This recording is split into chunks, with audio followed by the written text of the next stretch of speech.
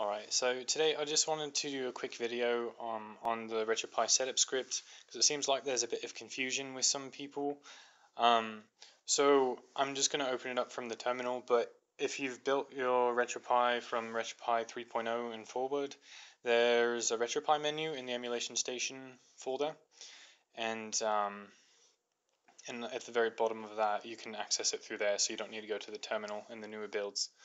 And it's just called RetroPie Setup. So just from the terminal, if you don't have that, you can do cd RetroPie Setup, and don't forget the capitals, and sudo RetroPie Setup. Okay, so it opens up into something like this. This is what it looks like right now. Just ignore the cues and stuff. That's just because I'm on putty. It doesn't usually look like that. I'm just going to go through and explain what these things are. First, usually when you go into the setup script, the first thing you're going to want to do is update the setup script. So that's this one down here. As of right now, if you update it, you're going to have to exit back out and then go back in. But I've changed the source code for future builds so that you shouldn't have to exit out anymore. You can just choose this, and it'll just automatically reset the script. So in the future that will be how it is, but right now you're going to have to exit back out and go back in, at least for RetroPie, RetroPie 3, RC1, release candidate 1.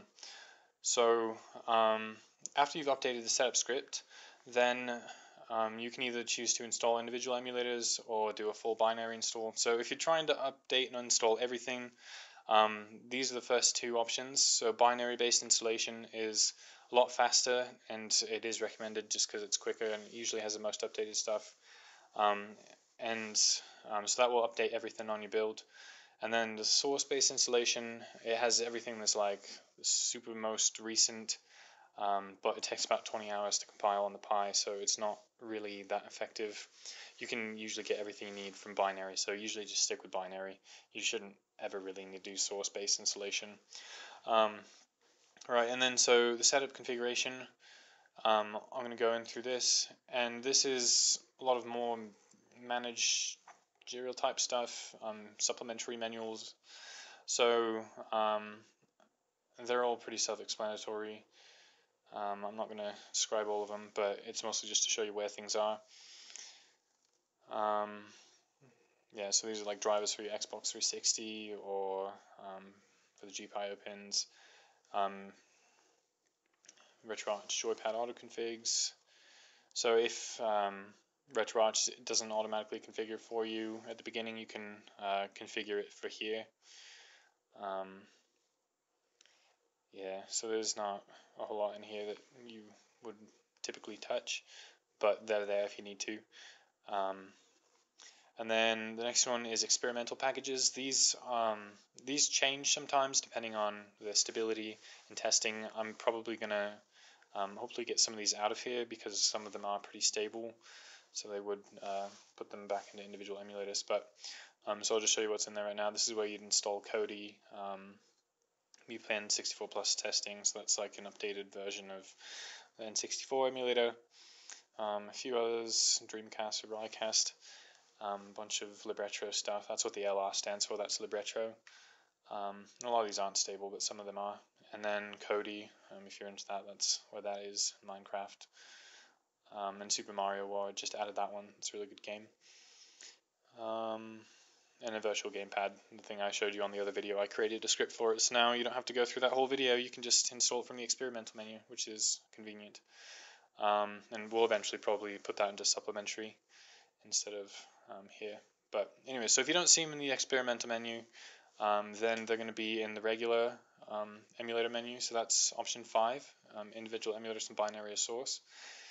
And again, it's similar to the first two up here. You've got the bunch of emulators here. They're not part of libretro. And then lower down here, you've got the LR, which stands for libretro. So these are the ones that are part of RetroArch, and we'll use those configurations. These ones usually the ones that aren't part of RetroArch usually have to be configured manually.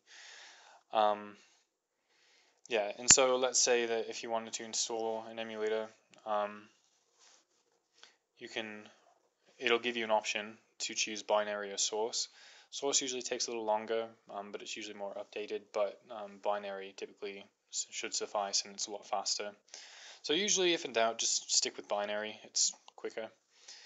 But if there's like some bugs that are fixed and haven't quite been updated in the binaries, then sometimes the source will do that, but typically binary should just be fine.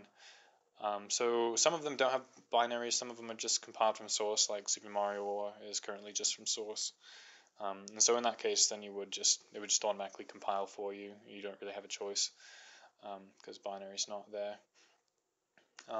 Yeah, so once, a lot of the time, if they're taken out of experimental, this is the menu they'll be put into. And it changes depending on the development of the source code. So we're always adding new things. A couple other things in here that aren't like games, you can update emulation station. That doesn't change all that often, so you shouldn't have to do that very frequently. And then another thing too is the RetroArch. If you ever need to update RetroArch, this is where that is. And sometimes there are, that's in constant development, so sometimes there are changes in, if you want to update that, this is where you do it. Typically there's usually issues with the ARG-GUI or the RetroArch menu. And usually those fixes can be updated through here if you don't want to wait for the next release or do a full binary install or whatever. But yeah, other than that, everything else is just emulators. And I think that's basically it.